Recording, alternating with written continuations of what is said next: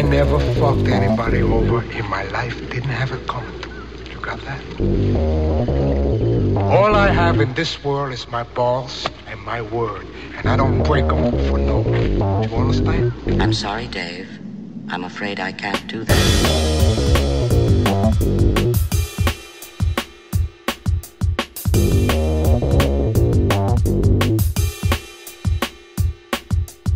I work for Kaiser Soze. Tu me déçois énormément. I work for Kaiser Soze. Je suis colère, les enfants, je suis colère. What is up, party people? Welcome to Admit One, your movie ticket. I am Jim, your host. Today we're going to be looking at Total Recall. First, let me just say, if you're a fan of Total Recall 2070, I'm sorry, I couldn't get to that. I did watch about 5 minutes of it, and it was bad. Like, really bad.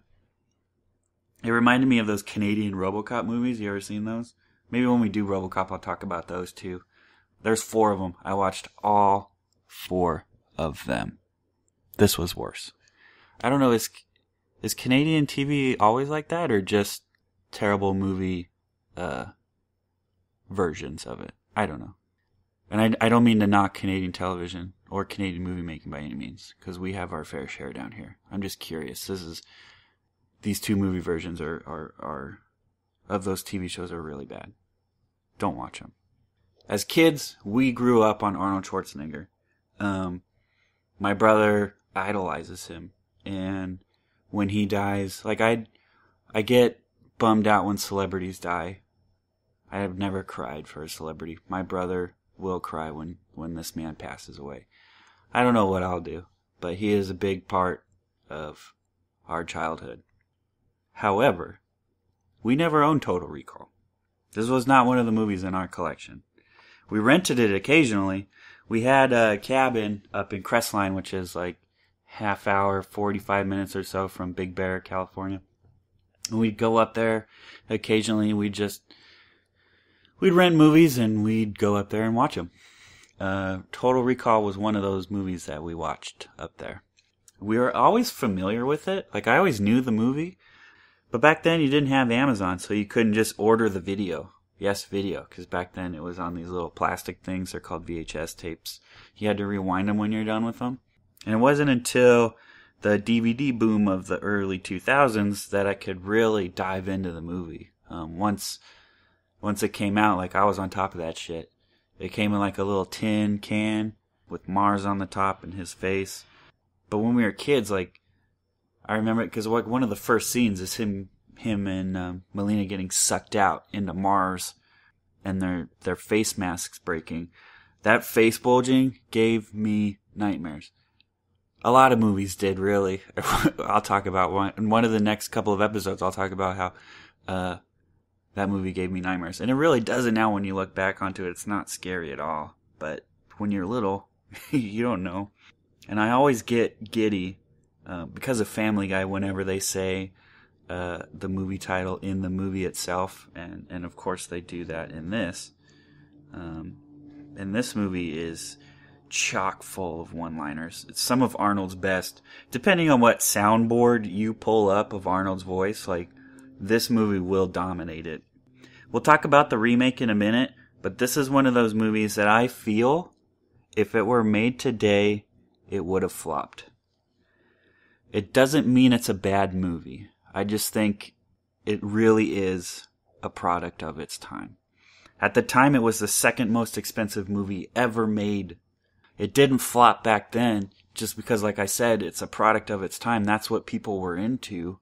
Just look at superhero movies of the late 80s and 90s and even up until like 2000s X-Men. Like, superhero movies weren't global blockbusters. And like I said, just because I think it would flop today, which the remake did, doesn't make it not a good movie. I love this movie. The action is spectacular. The story is good. Can these fucking police sirens go away? I'm trying to record here. And the acting suffices. It's not great, but it is what it is. I don't remember who said it. I was reading a book. It's like the 100 best movies of all time. It was very subjective, but because Terminator 2 was in there, which it is a good movie, but I don't remember who said it, but Arnold Schwarzenegger is the best movie star ever. Not the best actor, the best movie star. So dissect that as you will. So like I said, it's a product of its time. And you can kind of tell too, the TVs are big, but they're full screen. They're not widescreen like we have now, and they're not flat. They were on the wall. I don't know if I'd call them flat. And there's also a kind of weird Alien Predator connection here. Ronald Shusett and Dan O'Bannon wrote this movie as well as Alien. And he actually, I think it's Shusett wrote another movie we'll cover in a couple of episodes. But I just think it's funny that they wrote this and Alien, and then Arnold was in Predator. And then, of course, we have our Alien versus Predator, which come 14 years later. And I also think it's funny, like, Arnold was originally supposed to play RoboCop, but they, if I remember correctly, couldn't quite make the schedules work. I don't remember what movie he passed that to do for, but they wanted to work together, him and Verhoeven, so they got together for this. And while the remake definitely has a serious tone, it's hard to tell if this one is taking itself seriously, or if it's just playing it fast and loose, or if it's the goofy vibes of the late 80s action movies. It's hard to tell. Verhoeven has his own flair with stuff anyway, but that's where I stand with this. What I like about this movie, and most movies pre-Oh Brother, Where Art Thou, is everything is bright and filterless, but there's still a sense of escapism. I think that's what, and there's a video out there too, that kind of breaks down why, and there'll always be that uncanny valley, I think, where people can tell the difference between real and computer-generated stuff. I'm simplifying that tremendously, but you should get the idea. But that video explains why people, or why movies like Jurassic Park still look great. Because they're not heavily edited afterwards with filters and things like that. Like, it's natural lighting. Even though they're still directors of photography, so they're setting up these shots to look like they do, but it looks like a snapshot in time. But it still offers that sense of escapism, which is why I watch movies. That's why I don't like when people blast movies for historical inaccuracies. Like, they're not there to educate people, if you will. And again, I'm oversimplifying it, but I'm here to be entertained. I want to escape the shittiness of the real world. I don't care if that's not what really happened on the Titanic, or that's not really what the sky looked like on the Titanic. What's also interesting about this time period is when he goes in to recall and they're asking him all those preliminary questions, she asks him his sexual orientation like it's no big thing. And no one had qualms with it back then that they could easily spread to people. Like you can now with Twitter and Facebook and things like that. Just to be clear, I don't care what your sexual orientation is. If you do, that's cool. I think you're wrong, but it's not the place for this. The revolution on Mars could be an allegory for actual struggles in the real world, but it's kind of pushed aside. I don't know if it wasn't popular at the time or what, but I think if the remake had kind of focused in on some of that, maybe it would have been respected a little more. Like I said, we'll talk about it in a minute, but I like the remake. I think it's unjustly crucified, if you will. You'll notice too, which I kind of think is a nice little touch. I love when people do this in movies. Like whenever there's advertising for soft drink on Earth, it's Coke. Whenever they're on Mars, it's Pepsi. But you'll notice that Barks, the Barks can hasn't changed in, what is it now? 26 years? And what also I didn't realize, the composer was criticized for not having a theme for this movie. It's more commonplace now because I think soundtracks are becoming more subtle. There's a video going around right now, and I refuse to watch it, but it supposedly breaks down why Marvel movies don't have memorable scores, which I think is silly.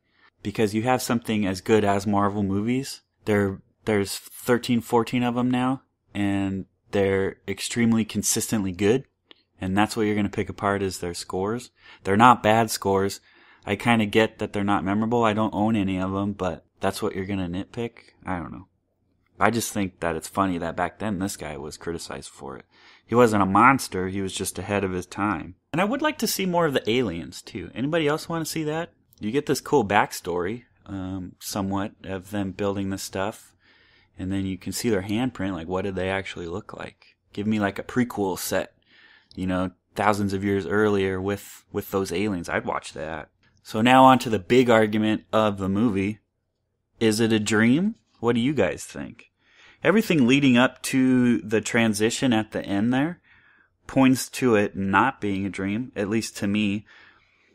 Like when he's working, his friend glares at him when he brings it up. Like, how dare you?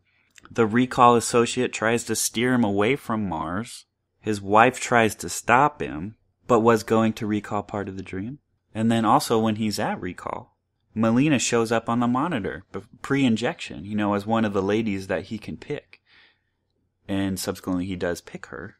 But when they're on Mars, so that was an argument for it not being a dream. But when they're on Mars, here's kind of an argument for it being a dream. The doctor describes to him what's going to happen to his brain. And he's sweating the entire time like he's nervous. So maybe that is, I don't know, maybe I'm getting him flip-flopped, but those are the arguments. And then once he shoots that guy, his wife doesn't continue to act all concerned that he won't come out of the dream. She immediately goes back into military mode. So I don't know, what do you guys think? It's fun to debate, so if you have an opinion, nicely, reach out to me on Twitter, let's talk about it. It's fun to debate. I don't think it has the same reaction as, say, Inception, but, I'm welcome to it. And of course, they remade the movie in 2012 with Colin Farrell. This is one of those movies where I don't understand the hate for it. Before I started this podcast, I was doing a regular, or tried to make it regular, series of articles called Making the Case, where I would pick a movie that is mostly hated by everybody and kind of make the case against why I think it's good. I never got to this one, but it was on my list. Is it because it remade a quote-unquote classic? I don't know. I mean, I don't think... I think people come at remakes from the wrong perspective. The best example is the Ghostbusters one. It doesn't harm the original. It doesn't change the original. It doesn't ruin your childhood. You know what ruins childhoods? I think you can guess. Are remakes always good? No. But The Thing, John Carpenter's classic, was a remake. The Magnificent Seven, which again got rebooted this year, which came out at the time of this recording this weekend. That was remade from Seven Samurai, I believe. I've never seen that one, so don't hold me against it if I said the title incorrectly. The Coen Brothers' True Grit was a quote-unquote remake. And I'll kind of talk about it in a minute, but when is it a remake? You know what I mean? This came at the tail end of Colin Farrell's resurgence, starting with In Bruges as well, which is a great movie. If you've never seen that, I recommend you pause this podcast right now and go watch that movie. Maybe people hate this movie because it was directed by Len Wiseman. I like him, by the way. He's not the best director, but I like him. Director/creator of the Underworld series and that terrible Die Hard movie. But I like him. He knows his action. Maybe it's because of Bryan Cranston's terrible wig. He must have been in the middle of Breaking Bad when he made this movie, because that wig is atrocious. Maybe it's that weird Ethan Hawke cameo that's in the director's cut, which is also strange and unnecessary. I guess it's kind of interesting that he could have had plastic surgery, but at the same time, why would you go to that trouble? And then I think cutting that was probably a good move. It just doesn't make sense in the long run. If he had plastic surgery to just change his face, you could always tell that guy that he's insane for thinking that he is who he is. You know what I mean? Well, this is actually Hauser over here because he doesn't look like you. Oh shit, you're right. This is oddly one of those movies where they nailed the CG. Another weird one is another remake again, which wasn't as bad. Point Break. That's the computer generated images in that are fantastic. They blend seamlessly. My favorite in this one, though, are the Robo Police. I'd like to seen more of those. And again, like I said earlier, this one has a more serious tone. And the look of this is very Blade Runner-y, which I can see where it draws that inspiration. Same author of the source material. I don't know, I kind of like this future better than the original. Recall also seems a little more shady, as opposed to like a corporation, which would explain like his need to keep it a secret, I guess. And also the dangers of having a memory implant. But the movie can't quite seem to make up its mind, in some respect. They have Robo Police, which like I said, were my favorite. But they also had regular police. They had magnetic cars that could fly around and drop from the sky. But they also had regular cars. They had phones in their hands, but they also had regular cell phones. And then I have to come back to my original comment. Is it a remake if the source material is a book? Is True Grit a remake if it's based off of the book? I don't know. I guess that's a debate to have. This one kind of has a gray area, though, in the case of because it lifts stuff directly from its predecessor that wasn't in the book. And actually, Jessica Biel tried to make that argument that it's not a remake of the movie, but a reinterpretation of the book, which is only 24 pages. But her character only appears in the original movie, as do a couple of other characters and scenarios. So it straddles a weird line. You know what I mean? They never go to Mars, even though in the book they go to Mars, which is fine. I'm not knocking it for that. Although it would have been cool to go to Mars. But that's neither here nor there. And it's also interesting, if you watch the credits, at the beginning it says it's based on the book. But later on, it says it's based on the original movie. So maybe they had to give both credits because of the way that they're lifting characters and things like that. I don't know. But I did love the take on the story. And the backstory to their whole world. I liked that it was a chemical war as opposed to nukes. And it's kind of hard to keep track of where you're at, but I liked how they had both, the rich side of it on one side of the world and then kind of the slums on the other. That would have been, or that is kind of a cool contrast to each other. But like I said, it's hard to keep track of where you're at. This one isn't overly homage-y. It's not a word, but I'm making it up. Unlike Terminator 4, which I like too, but the homages in that one are just out of control. Like he mentions wanting to go to Mars. Hello. You get the lady in there with the 3 boobs. A couple of other things. That malfunctioning helmet. The reality in this one is a little more obvious.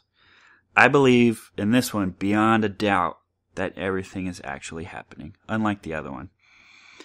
They try to trick you, but they don't do a very good job of it.